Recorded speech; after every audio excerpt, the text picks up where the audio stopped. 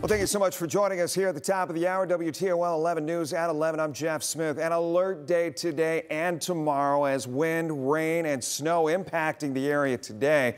We're going to take a look at the current snow emergency levels as they exist as of 11 o'clock tonight. Let's show you here at home. Lucas, Sandusky, and Wood counties all under a level 1 snow emergency right now, which means conditions are hazardous. While if you look out to the west, Williams County currently still under that level 2 snow emergency, and they are asking you to avoid going out on the roads if at all possible. Our time-lapse video over the Fifth Third building here in downtown Toledo as the wind started to blow that snow, change over to rain, go to snow, go back to rain throughout the area today. It has been an interesting mix. We've got team coverage for you tonight following the very latest.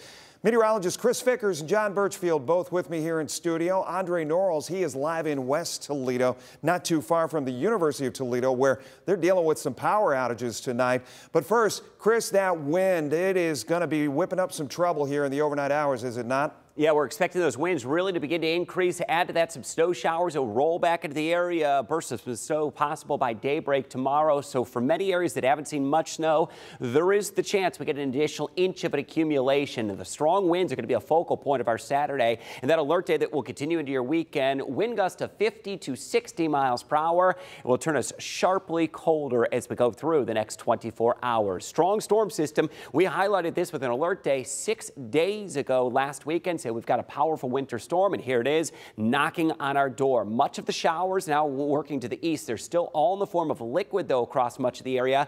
The windy, cold weather that's going to hit us with that next punch of snow will be arriving after midnight tonight and more so toward daybreak tomorrow. We do have rain showers that are now occurring after a burst of decent snow from the Toledo metro west and north up into southern Michigan. I've had several reports of 3 to 4 inches of snow over toward Williams County, up into Hillsdale County, and I do expect we are going to turn sharply colder tonight. Still at 40 degrees as we expected. The warmest point of the day would occur well after dark.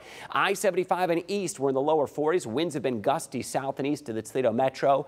Beginning to turn cooler, though, to the north and to the west. Still looking at wind gusts right now, 30 to 40 miles per hour. And I do expect brisk, windy conditions on Saturday. Those wind gusts of 50 to 60 miles per hour.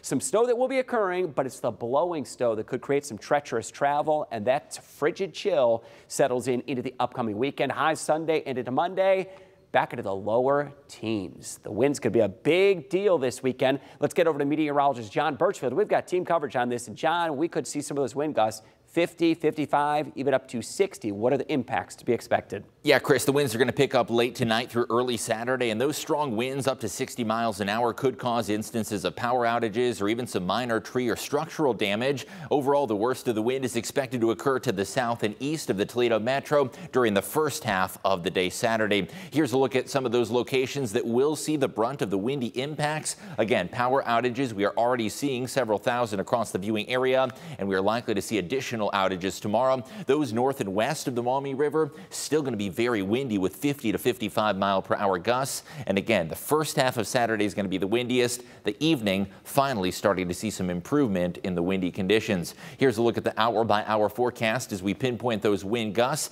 Wind direction shifting to the southwest, so it's going to be blowing from southwest to northeast, and that will cause that low water on the western basin of Lake Erie moving out towards the Buffalo side of Lake Erie as well. Through the latter half of the day, we are still going to see some strong winds to the south and east of the metro, gradually diminishing to the north and west through the afternoon, but it's going to be a blustery day, and any snow showers that do fall from the sky are going to cause blowing and drifting conditions, as Chris pointed out. Even if we don't see a ton of accumulation, that snow that does come down is going to be blowing sideways as a result of these powerful winds, and that wind direction going to be due out of the west during the afternoon hours. Coming up in just a few minutes, Chris will pinpoint the cold air that follows and also some sub-zero wind chills. That taste of winter coming up in your 10-day forecast. Jeff?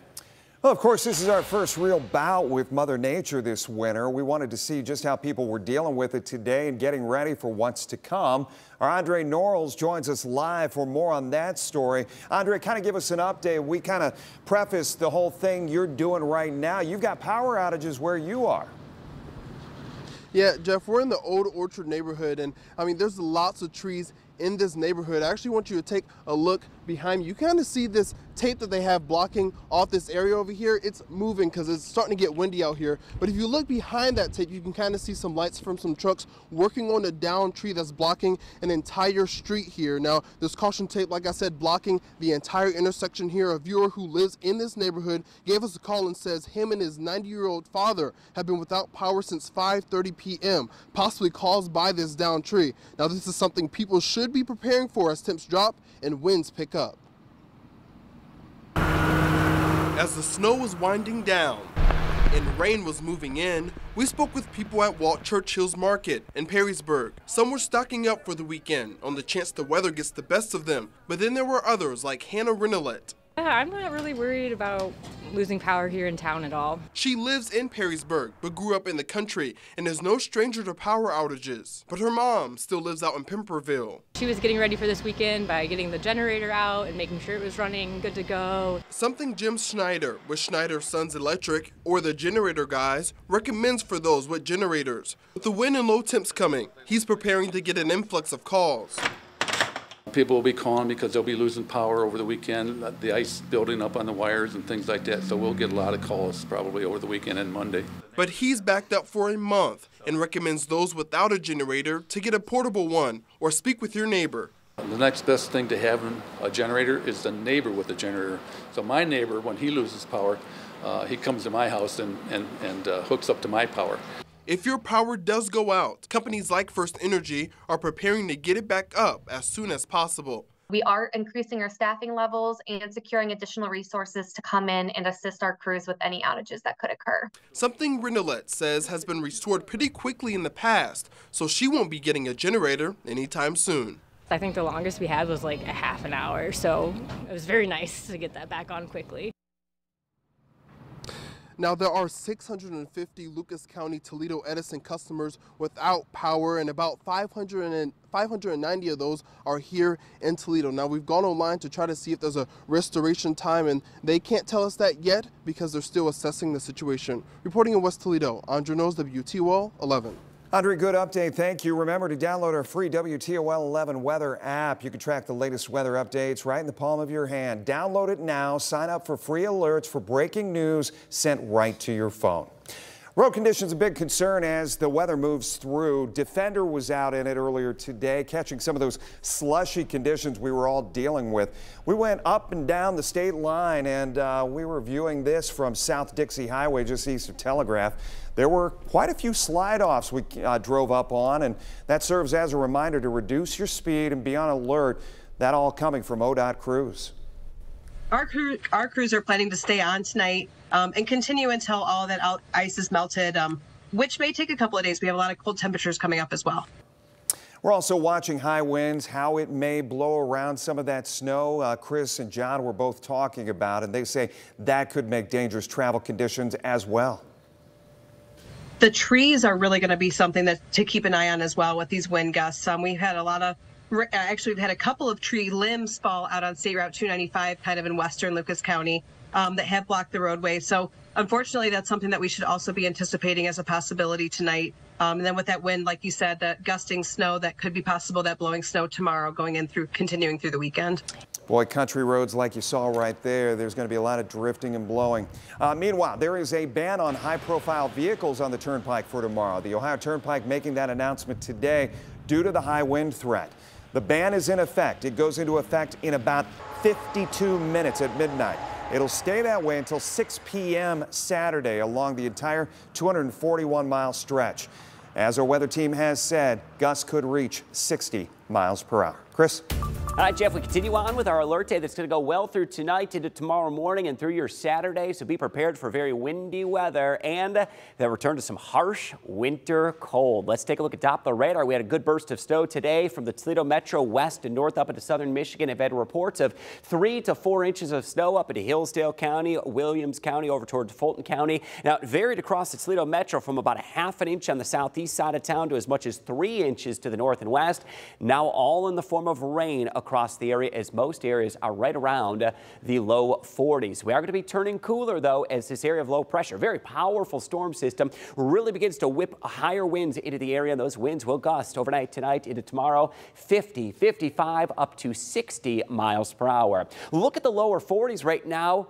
Hang on to it. Savor it, because we may not see a reading that warm for the next 10 straight days as cooler air is getting ready to plunge into the picture. And by the time you wake up tomorrow, brew that cup of coffee, it is going to be bitterly cold, falling back into the 20s. Here's the current wind gust, about 30 to 35 miles per hour. We expect these are only going to increase overnight tonight. And mentioned moments ago, some of the power outages, where we do have them, they're focused around Sandusky County and Lenawee County. Have about 2,400 customers in Lenawee County that are without power. That becomes a bit of a more concern the colder we get. More winds going to be expected tomorrow, so we'll monitor those power outages and the potential. Gust of 50 to 55 west of I-75. That area east of I-75 where those winds may gust up to 60 miles per hour. Blowing snow and power outages is going to be the biggest concern with that occurring. Now, we do turn cooler tonight, and look at this. A burst of some snow back to the area could time out right around daybreak Saturday. Snow showers going to be likely.